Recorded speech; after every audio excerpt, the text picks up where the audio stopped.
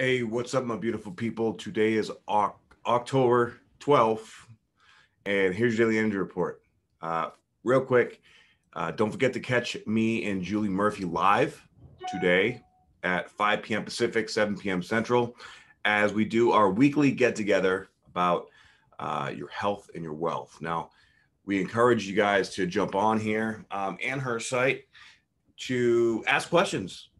She is incredibly successful at wealth accumulation and management, and the understanding and interconnectivity of our energy, our emotions, and in our relationship with wealth and money. And me, of course, I'm always here talking about biohacking stuff, talking about energy, talking about nutrition, talking about physical, spiritual, and emotional health, because that's what this is all about. And man, today we have is the day before Mercury goes retrograde, amongst this plethora of other shit going on. So get ready, guys.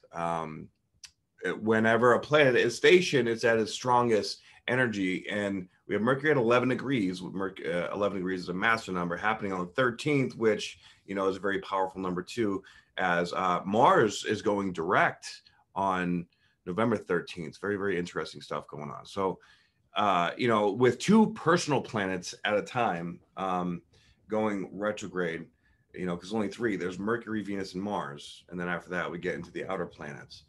And so these are very personal energies. These are very like in our face, cerebral, how like we're reviewing and we're looking over how we make decisions, how we're thinking, and are we, getting caught up in these self-deceptive or self-sabotaging speeches and talks to ourselves, and how it's affecting how we go out in the world. There's a lot of root chakra and sacral chakra work going on right now. Mars, is especially our passion, even our sexual desire.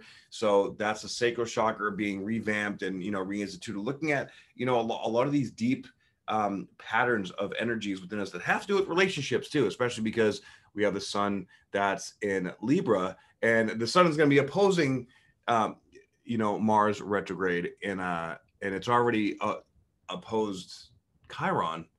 So all these deep vulnerabilities coming up, and then of course with Mercury being across from Uranus, that's a lot of this is Kundalini activation, guys. This next 3 weeks is going to be massive amounts of shit coming up, and us having aha moment epiphanies, or getting in our head and fucking, just getting way too in our own way.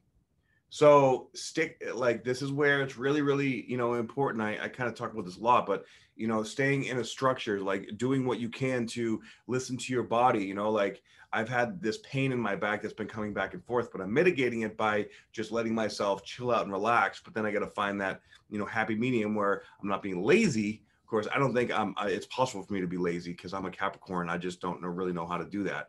But that feeling of laziness within me when I'm relaxing, learning how to differentiate. Okay. So it's about taking these things apart within us, that, when you feel lazy and then you start beating yourself up, but you're really just relaxing and recovering and being nice to yourself. These are things, at least that's one specific one for me that I'm learning, and of course with Venus being in Virgo, that's trining over to Uranus, which is nice. And but there's still, and it's actually sextiling over to Mercury. So this is allowing us to see our own shit as far as how we receive, but then the receiving is like, we need to understand it in a way to put it in sort of a structure, a box. But we don't want to put the feminine in a box, because the feminine don't belong in a box, right, ladies? Of course, it's not about male or female, but you know what I'm saying.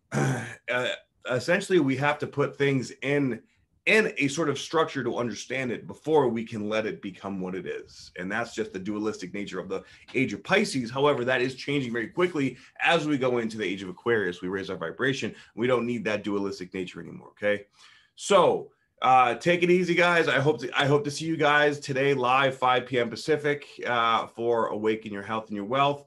And then of course, don't forget, tomorrow, Tuesday, is 5 p.m. Pacific as well. I'll be doing my live weekly energy report, and that shit's going to be one that you don't want to miss, because again, we have another intense fucking crazy week coming up. So I love you all very much. I hope you have a great day. If you like this information, please like, share, and subscribe. I definitely appreciate it.